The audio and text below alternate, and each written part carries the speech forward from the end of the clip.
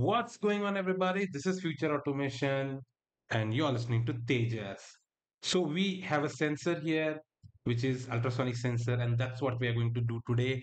We are going to learn how to use ultrasonic sensor with Arduino and measure the distance. So, with a cup of coffee, let's get started.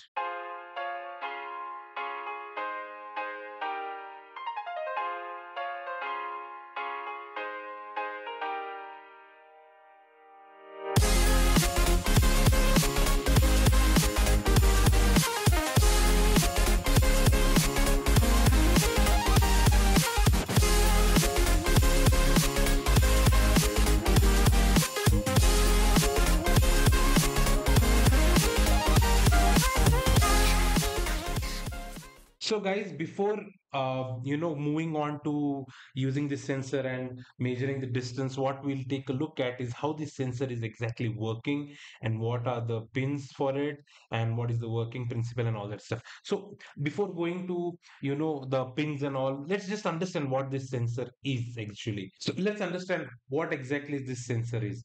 So, ultrasonic logic is basically used by submarines and it is inspired by bats. So what bats basically do is they can't see even in the night. Obviously, in the night when it's too dark, we cannot see either.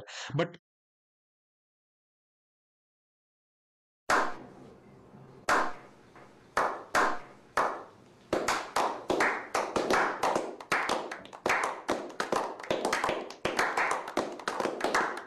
the bats they cannot see, and what they do is they use the principle of ultrasonic waves, and whenever there is an obstacle, the waves will get reflected and then they can sense the ultrasonic waves. And say for example, if I'm measuring something, or maybe I'm sending ultrasonic wave from here.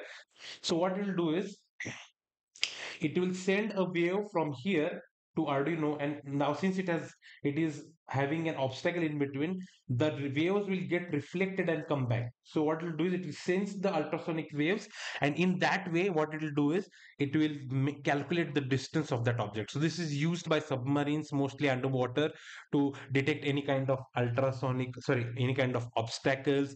And in the radar system, this is basically used. Now, moving on to the technical specification of this particular sensor. So this sensor is HCHSR04, which is pretty cheap, although it's kind of, I think I bought it for around 250 something rupees here in India. So you can go on the Amazon link that I have shared below, and you can just go and check whether what is the cost, and you can just buy it. So the theoretical measuring distance of this particular sensor is around from 2 centimeter to 450 centimeter, and practically it has been measured around 2 centimeter to 80 centimeter. So that's the max that is being measured. And practically now the accuracy is around 3.3 millimeters, so you can take 3 millimeter front or back. And a 15 degree of measuring angles, a 15 degree of measuring angle is something that it can measure. Now enough with the data. It works on 5 volts, of course. It works on 5 volts. So that is also pretty cool. Now moving to the working principle of ultrasonic sensor. So what it does is, if you'll see at the bottom, you can see there is a T and the R, which is basically transmitter and receiver. So what transmitter does is it emits an ultrasonic wave after a fixed amount of interval. And the receiver, after this transmitting a wave, it sends whether it is getting a wave back or not. Now it knows the speed with which the ultrasonic wave is traveling. And then what it does is, once it transmits the wave, this will start the timer. There will be a timer.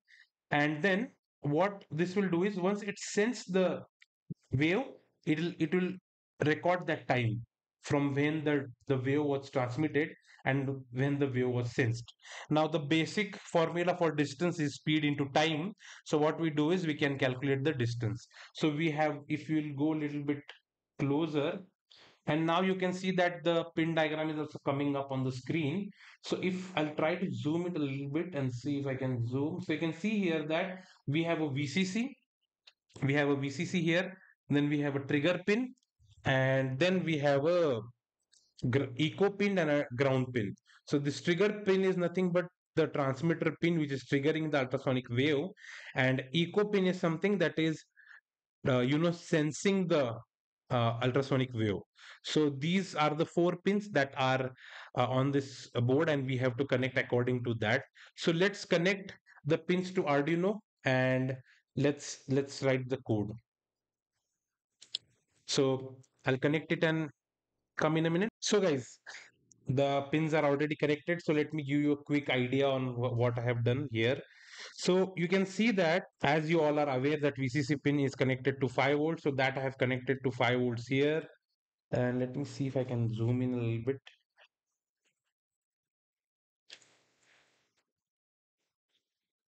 Okay. Yeah, I think, yeah, it's kind of visible. And then at the end, we have the ground pin here. So that is connected to the ground of Arduino here. You can see that. Cool.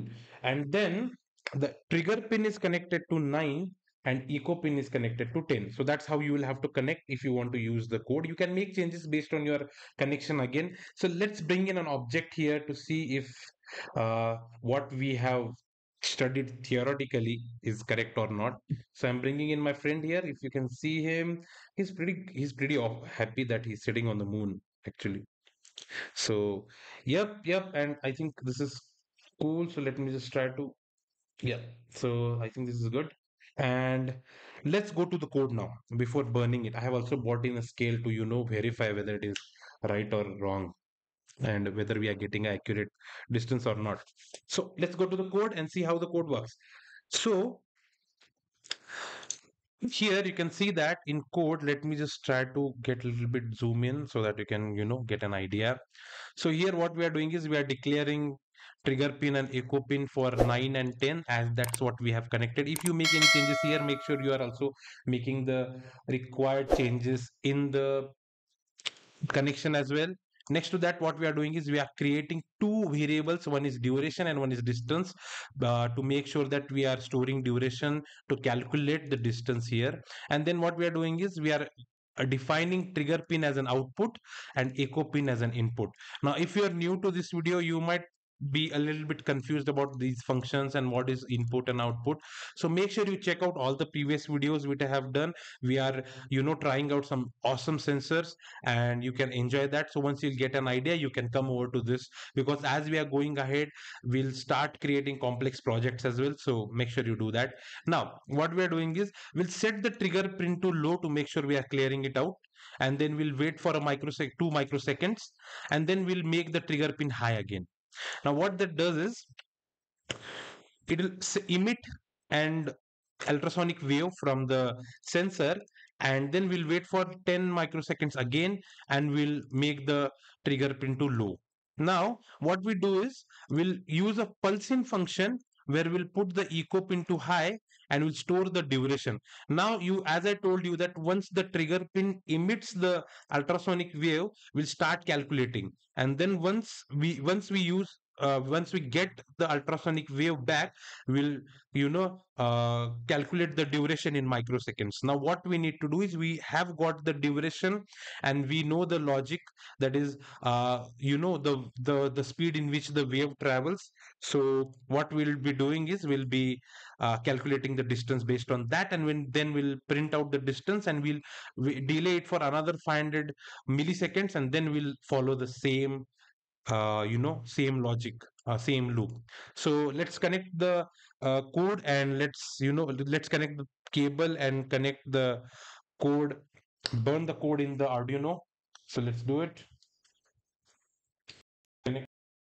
I'll just zoom out a little bit just to, you know, okay, so that you are having a visibility of full setup. And then we have connected it. So let's burn it and open.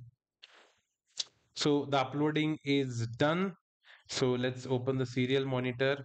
Now you can see that it is showing the distance here. So let's see if it's quite correct. So if I'm measuring it from here, you can see it's almost kind of correct. So if I'm taking it a little bit back, so if let me just see if I can show you. So on the screen you can see you are getting around 11 to 12. If I'm connecting it here, then I can get the exact sensor. So there is a bit of inaccuracy, but I don't think that's too much, because you can see here that the front of the sensor is clearly to the 11 centimeter 11 centimeter scale on the scale. So it's kind of accurate. If I'm taking it back, the sensor will change its distance. It'll take a little bit of time to calibrate, but I think then again it goes a little bit more.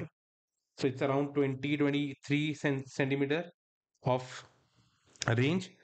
So yeah, guys, this is it. So where we can use this? So there are few things where we can use this is, one is we can use it in robots, where you're creating autonomous robots which are not supposed to go and bang in the walls. So that is one place where you can do it. You can create maybe drones, where you want to detect any obstacle in between, although there are lidar sensors that are being used, and we will be using that as well in future. But that are two places. Then if you want to create a radar kind of system, there are awesome videos where people have created radar systems, so that is something that you can use. And that are few applications so where you can use it. If you want to create a submarine, of course, that's one of the major thing where we are using ultrasonic waves. So that is something where you can use. So uh, make sure you try out few things so that you can get an idea on what are the applications of uh, you know uh, ultrasonic sensor. And if you are new to the channel, make sure you hit the subscribe button. If you like the video, make sure you share it with other enthusiasts as well. And make sure you try out all the sensors that we have worked with, and try to combine them and see if you can make out a project out of it. So you can also make a project where if things are getting too close, then it will start beeping out, just like what we have in cars. Although it is also using proximity sensor, which we have already used in the previous video, which is IR sensor. But they also do use ultrasonic sensors as well. So both are kind of same. It's just that that is directly used for object obstacle detection. Here we can use it for measuring the distance as well. So that's it, guys, for today's video. Keep innovating. Take care. Thank you.